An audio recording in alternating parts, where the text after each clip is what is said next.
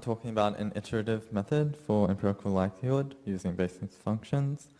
And first I'll just give a brief introduction of empirical likelihood and then talk about the existing method that I wish to improve. So they use empirical likelihood with a piecewise constant, and we talk about the properties, why I'm interested in empirical likelihood, and then the issue I have with it.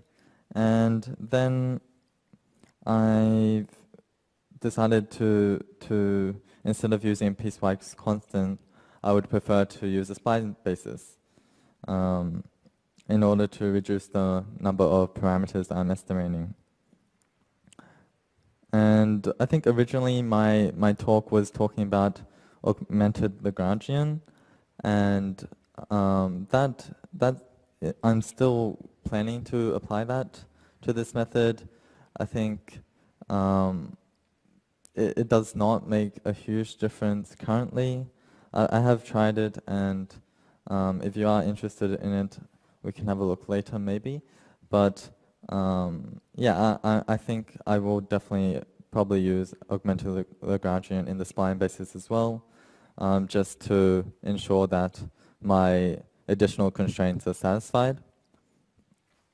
Okay, so the basis of empirical likelihood was established by Owen in 1988, and the main idea is that a kind of semi-parametric or non-parametric method which allows us to perform hypothesis testing without needing to assume the distribution of the data.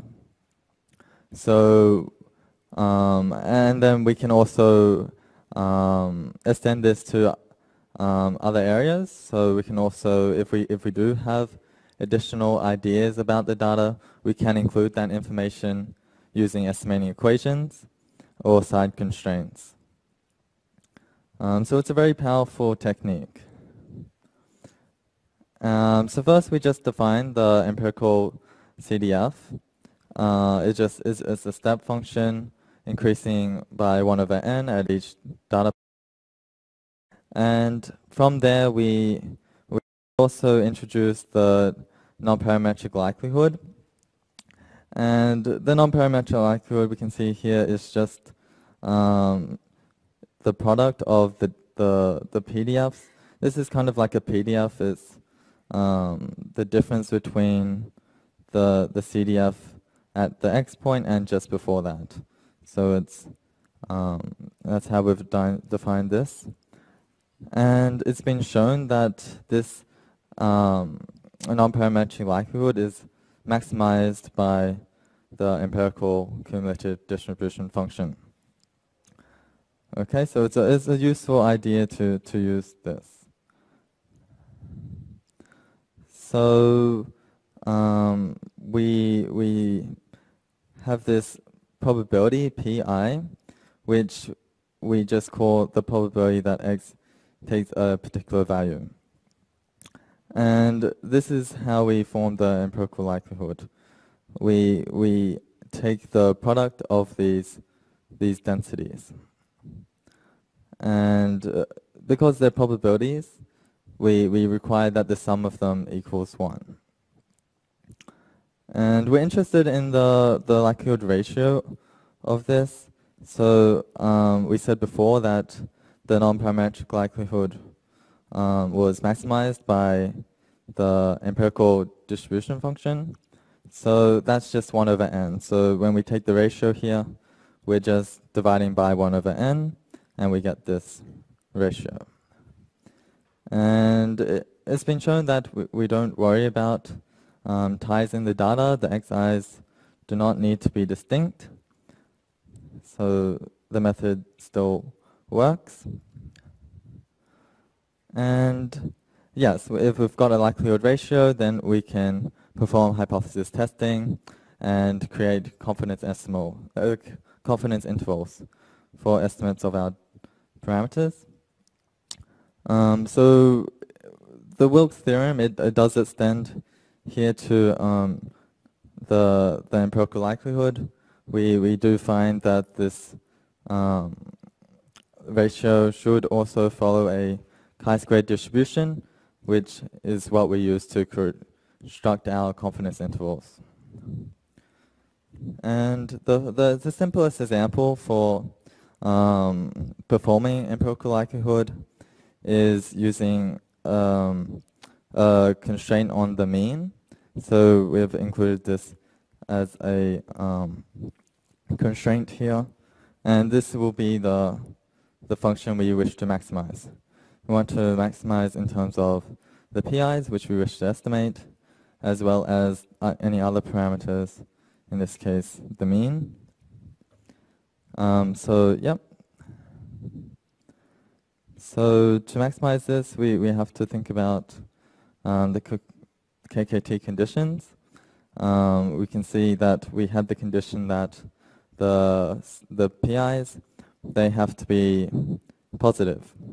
So we just take this, and because it's an inequality constraint, we require these conditions, and we can just apply this into our Lagrangian function. So we can just take the product of pi times the likelihood, times the first derivative of the likelihood, and set this equal to 0 and solve this. And you may see why later, but we also take the sum of this, and it's still going to be 0, so we can solve that. Yep, so this is just what Owen has done previously, and he used the method of Lagrange multipliers, and you can see here how he's sent out the likelihood. And yeah, if we want to solve PIs, we can just solve the first derivative. First, we wish to solve the Lagrangian constraint. So we can solve lambda directly in this case, because we do only have this function on the mean. When you do include other more complicated examples, such as regression, it does take a little bit more work, and maybe we can't solve them directly. But in this case, we can just solve the mean directly and update it accordingly. And so gamma can just be found by a numerical search. And we find that the PI should be equal to this. And yeah, so the way this holds, well, gamma needs to be in a particular range in order for PIs to be positive. So that is one restriction here. We find that if the mean is in the convex hull of the data, that is, in the simple case that it's just within the range of the data, then I think this will always find a result here, which works. But there are cases where PIs do have some problems. Maybe the PIs, many of them are very close to 0, and others are very large, which does not really make sense. So we're trying to improve this method. And we can see how one way to update gamma, so this is the way that I'm using, which is solving xi times pi and solving this equals to 0. And you can see how we can update this now. We can just first get initial estimates for gamma, lambda, and pi, and then just update this iteratively with the new, at each step with the new solution. And just continue updating this till convergence. So yeah, that's the piecewise constant method. And I guess the reason why I hope to do a spline basis is, yeah, it will reduce the number of the parameters. The PIs here are kind of parameters that we need to estimate. And yeah, I think a more smooth method, if it handles the data well, will be better. Okay, so this is for the mean example. And yeah, I might just mention that, yeah, here they haven't used any augmented Lagrange methods yet, but yeah, applying that, it can kind of help enforce the constraints here that sum of pi's equals 1 and so on. Okay, so this is how we get our splines basis functions. And there is just a typo here that this should be the small side. And when we take the sum, that should equal 1. So yeah, now we have, instead of pi's, we have splines. So we have a linear combination of the splines, our thetas, and they should be positive. And we can still put an estimating equation for the mean here in terms of our splines, where B is the mean of the spline. So we're using n splines in particular because it already has this condition satisfied for the spline. So these thetas will be positive, and the integral of the splines will equal 1. So they're inherently in the constraints are inherently satisfied. Okay, so this is our likelihood, and we're just using Lagrange multipliers again, and applying KKT and solving again. So we can also find a simple solution for lambda and update that accordingly. And it's just the same method that we're using here. And same for gamma. Again, just multiplying the theta instead of pi by the first constraint. Okay, so we decided to update the thetas using a multiplicative iterative algorithm, which is just a kind of gradient method.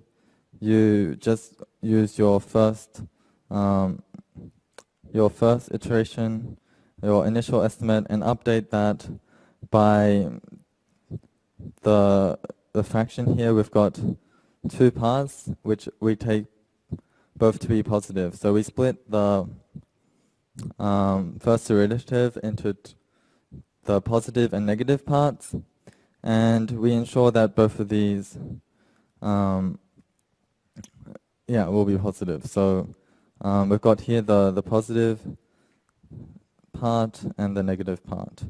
So we've just defined these square brackets here as positive and negatives, and then you update the MI algorithm according to this formula. And we want to add here a step size, which will ensure that we move in the correct direction. We don't overstep.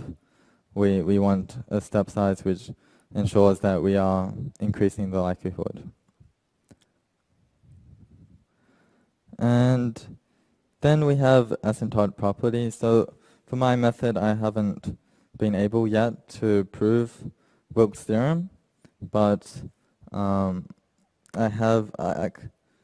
kind of do have an idea that it should hold. We think that there's no reason it shouldn't. But there does look like some deviation when I look at my examples, that I'm not that close to a chi-squared 1 distribution, which is what I should look like for the simple case here.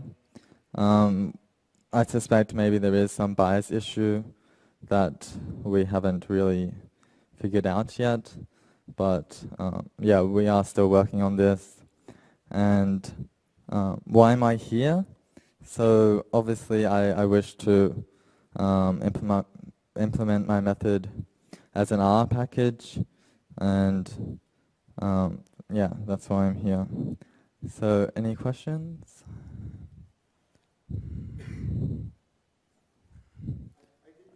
Yeah, so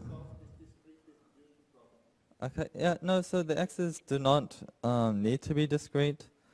I guess the question was that we have this idea that the x's should be discrete, but no, no, yeah,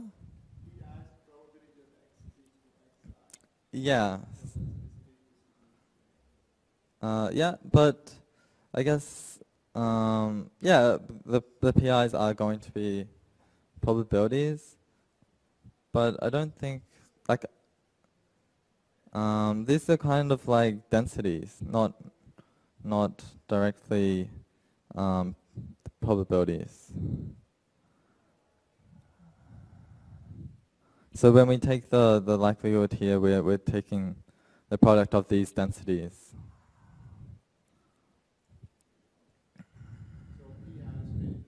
Yeah, it's really a density. Yeah. Yeah.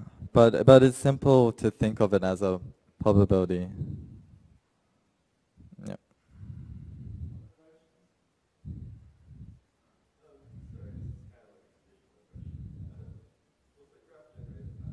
Yeah. So the MATLAB was the graph was generated in MATLAB.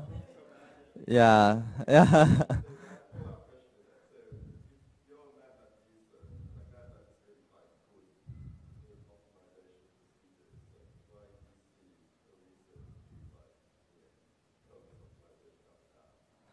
So yeah, the main reason is it's easier to implement for other users. So ideally, other people would like to use the method, and it's more easily distributable using R.